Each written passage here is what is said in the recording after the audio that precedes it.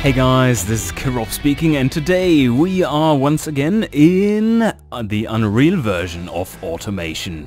Another Unreal dev update. And as you can see, we no longer have a fugly as hell main menu. We just implemented a new one, which is a little bit more shiny, still not finished. As you can see, the cast button is like twice the size of everything else. But it is functional too. So free roam and video player, workshop doesn't work, credits and settings, and once you get in there it all looks like crap, but doesn't really matter, does it? So for now it is reasonably functional, and we don't have any buttons working or linked in here apart from the sandbox mode. And today we are going to check out a few rather pretty things that have been added since we last time looked at it, and we are going to talk about their implications too. So let's get into that. As one would expect, the sandbox button brings us to the engine manager. And there are plenty of engines in here. I haven't cleaned them out in a long time, and these are the engines that are just located in my normal automation folder, which I use for the non-Unreal version too. So these are not separate saves, but they are compatible. And if they will stay compatible, well, that remains to be seen. But anyway, we are today going to build a new family, and everything you are seeing in here, of course, is extremely preliminary. That warning is in order once again. The only thing we have in the Unreal version of Automation is, apart from really shiny things, the only engine types we have in here are V6s currently, and some of the V12 stuff is working already as well, because they are based upon the same bank angle. Yes, and we are sharing bank angle assets for different engine types. So V6 is 60 degrees and V12s are 60 degrees as well. So let's build an ALSI engine, and the only head type currently fully done is, whoop, there's a belt. We shall remove said belt. Front cover. Oh, that's new as well. I'm going to show that off later. So, okay, we are going to build a pushrod engine, and ALSI head, just choose standard stuff, and we ignore everything here, and then just go through here. And here we are with some interesting new additions. So, as you can see, the intake selection has changed quite a bit, and this is based on what will be the revamped version of the engine designer. The revamp will happen first when we are completely switched over to Unreal. But this, of course, all the modeling has to be already done for that new version. These will not make it into the key engine version of the game, which you're currently playing, and which will be used for the next big update as well. What we are seeing here is the first instances of what is two big updates down the line. And if you are wondering what that means roughly in time-wise, well, we are looking at the shift over between 2016 and 17. So somewhere around Christmas. Our goal, our ultimate goal, is to get this version ready for you to try out around Christmas. So anyway, what do we have here? Intakes, different intake styles.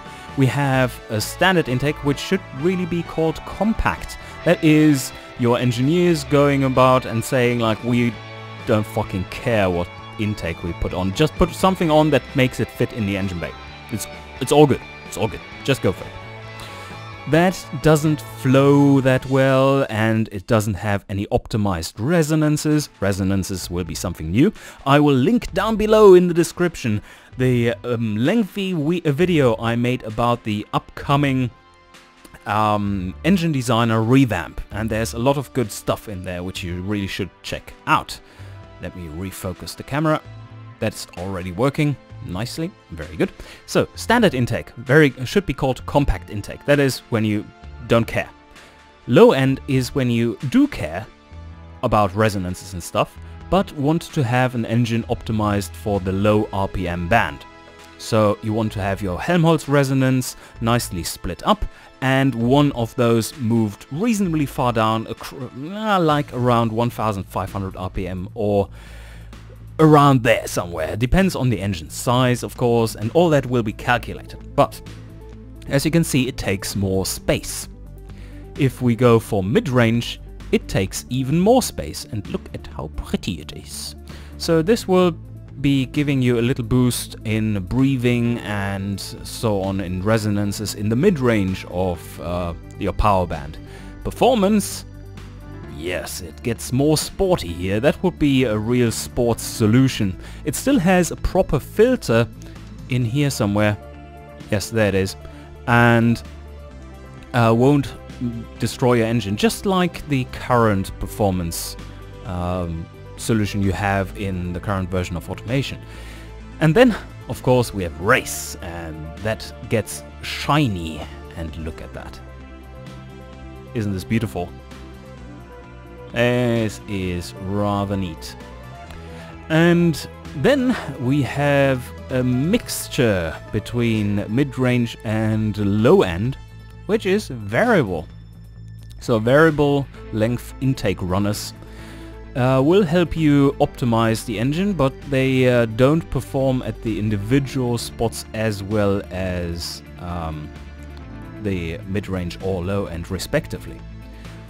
So plenty of new important options here, and that should add quite a lot to gameplay once we have the engine designer revamp in the game.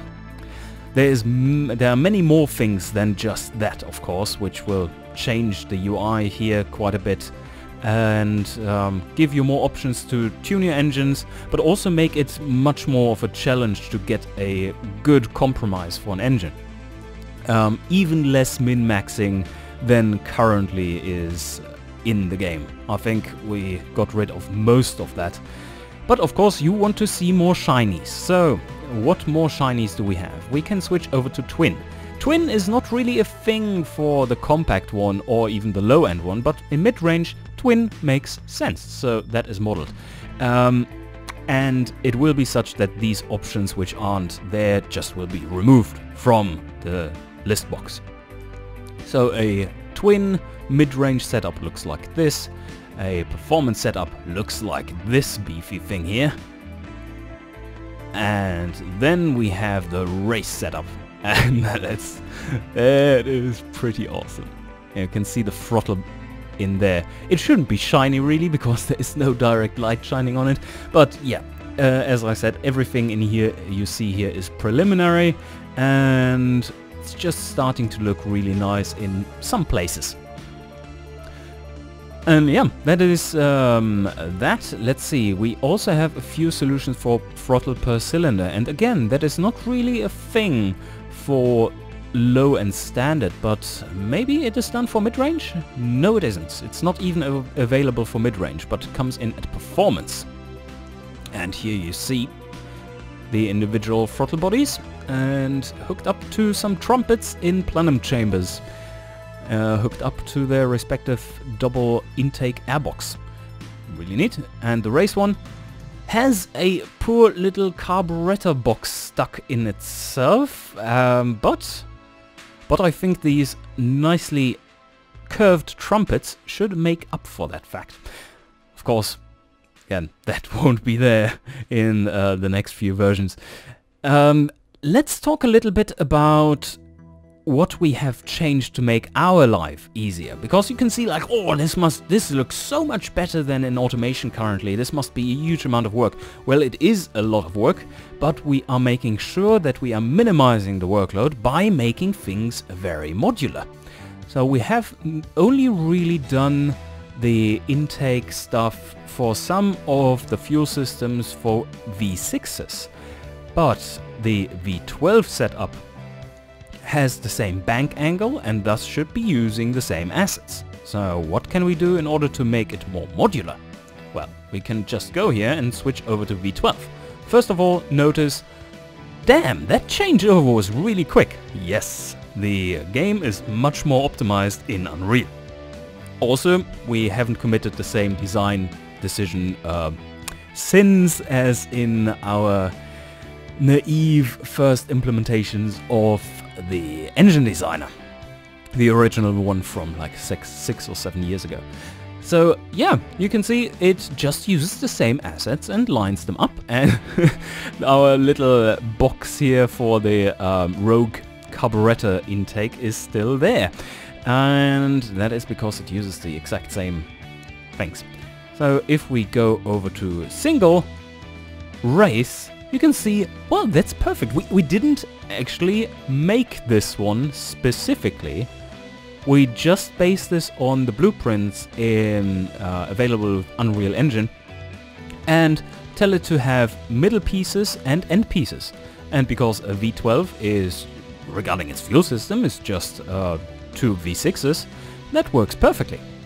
So basically you only need to make fuel systems for inline engines, for V engines with 60 degrees, for V engines with 90 degrees, and then for boxes, flat engines, so 180 degrees.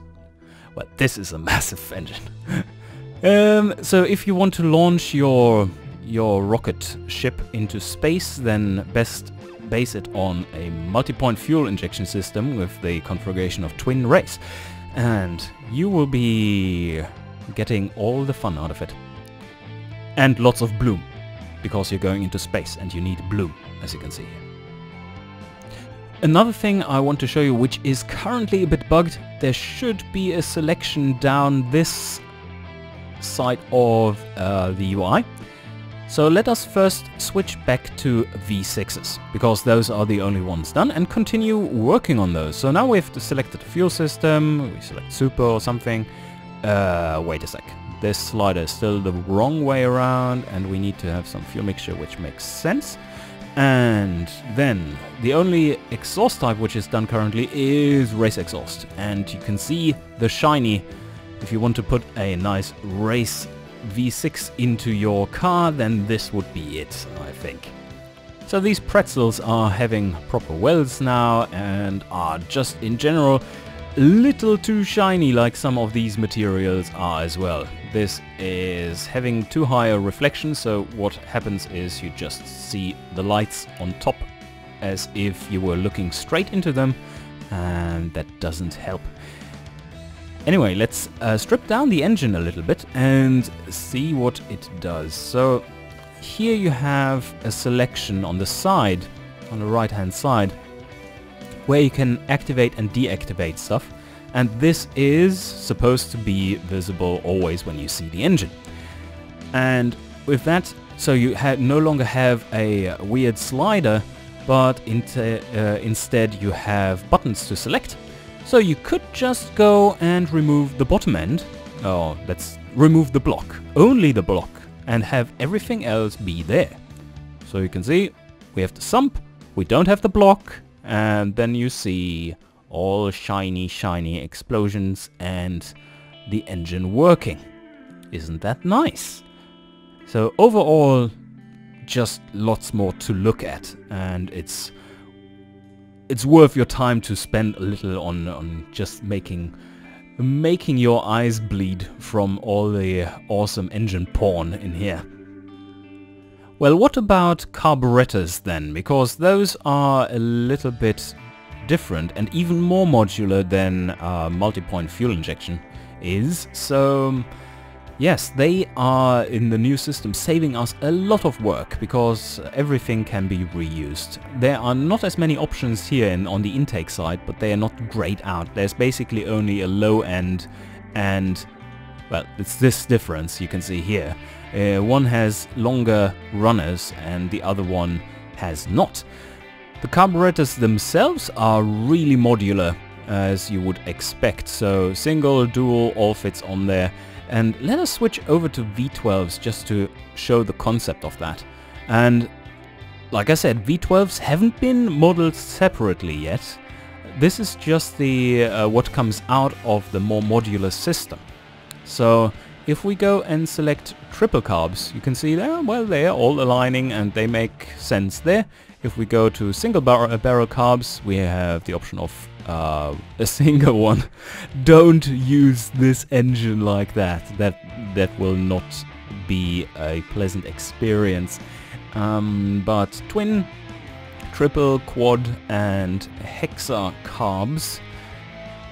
Yes, there you go. Then we have the same stuff for twin, two barrel I mean, and this one is a little offset, I would say, but it's all using the same assets. It uses an end piece, and then just fills out the middle. So this saves us a lot of work, and you can see here, there the middle pieces are definitely missing. This isn't finished yet, but you can see it working already, at least to some extent. And then, of course, who doesn't want to have the 4-barrel race version? Or let's go for 6 carburetor and race trumpets. Alright guys, I hope you enjoyed and have taken in all the pretties of this update of the Unreal version. There's still so much more to do, and it's all far from finished, very far from finished. But things are looking rather decent, I have to say. So, hope you enjoyed, and see you guys next time.